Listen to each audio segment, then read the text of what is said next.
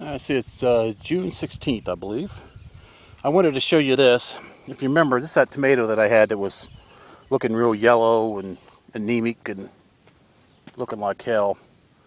And a little bit of Epsom salts and brought its color right back. You can still see just a little bit of yellow there on the tip there, but that whole plant was like that for a long time. So don't take much, just a little bit of Epsom salts and water, and all it needs is a little magnesium, and it'll green them right up. So a little tip for you if you got plants that are kind of yellowish, and especially tomatoes, give them a little taste of Epsom salt. Tied up my plants here a little bit today. Caged that one down on the end. It was ready. Those guys there aren't quite ready yet. This guy here, I'm not sure what to do with this guy. Boy, he's gonna be at top of the stake before the end of the month, I'm afraid. But it's really growing well. I've done something right with this guy. And you can see here's that first string of blossoms there, and it just keeps putting more and more out there on the end of it. I don't know how far it'll go. And that's the second tier of blossoms there. And the third one up at the top there of blossoms. I think all of them, well, maybe not. I said that too quick.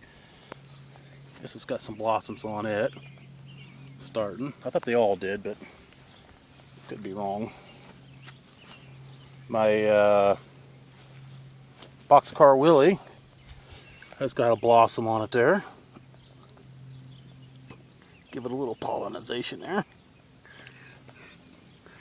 So maybe we'll get some Boxcar Willies. Still no zucchini, except for the one there on the end. Amazing. I can't believe no zucchini down through there. Must not have been very good seed or something. Well, I can figure. Everything else is growing good.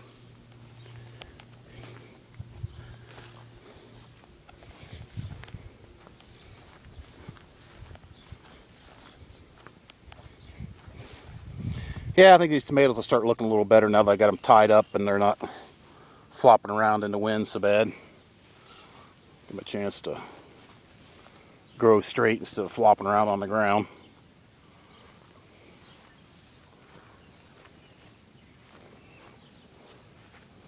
There's one good looking tomato plant right there. Show you my peppers over here growing.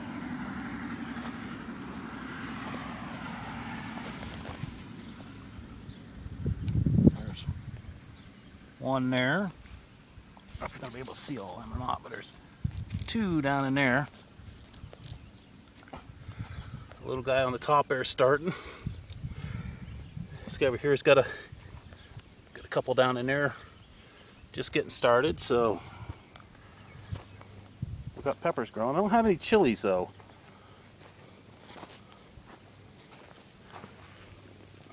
I see some blossoms down in there, but I don't really see any chili peppers started yet.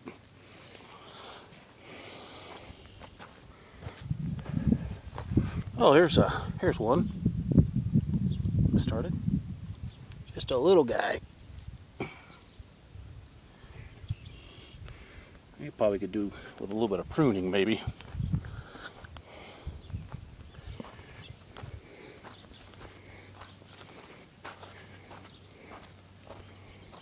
My watermelon bloomed again this morning. Right there. Trying to see how much that thing is growing. Okay, so here's how much it's grown since I put it in the garden here, because right here is the staple that I put in the ground right there. And that was right at the very tip of it. So it's grown, oh, maybe a foot out there. We'll keep from stepping on it. And again, I got these two growing tips here headed out there. I'm not sure where it's going, but this guy here. Little growing tip there going. I don't know if we'll get any watermelons or not. Hey, I found one of my peas. I bet that must have been that one I dug up. See that guy out there in the middle of the aisleway there? That sure looks like a pea to me. I could be wrong, but it sure looks like it. I've seen a couple more peas that have come up today. There's a little guy right there. And there's this guy here. One there. A little guy there that's come up. He come up a couple days ago, I guess.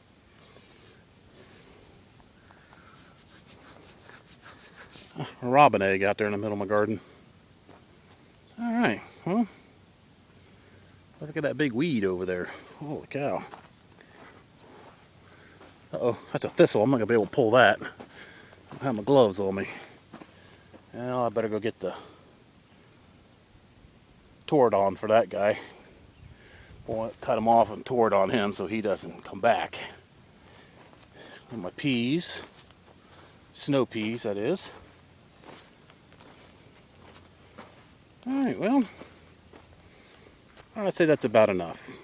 We'll see you guys later.